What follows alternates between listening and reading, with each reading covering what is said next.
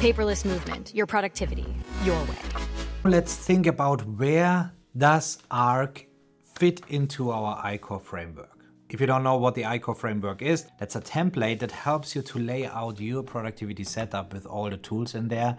And we will focus just on this today. And we have here the ARC browser. And if you're interested to do this for your own system, we have it available inside the membership.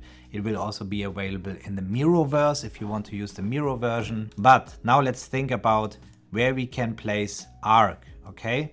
So very quickly, here's the personal knowledge management, business knowledge management, business project management, and personal project management. These are the different areas of the iCore framework.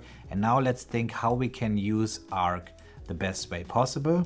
And what we have is the difference between satellite apps and core apps. The satellite apps are usually apps that can easily be removed without interrupting your business, interrupting your productivity system, and usually enhancing your existing tools, whereas core apps are really the fundamental apps. For example, in our case, it would be ClickUp that is placed between business project management and business knowledge management here.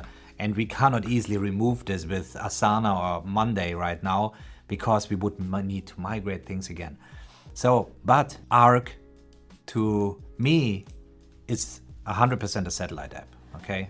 That's something that just enhances my workflow and everything. But it's not fundamental. If I remove it, I will still have Chrome. I still have access to my bookmarks and all this, so it won't hurt my business. However, it will hurt my process, okay? So let's think about, and in my opinion, I would put it here, just between personal knowledge management and business knowledge management. To me, this is both, okay? Because it's enhancing both parts of my life.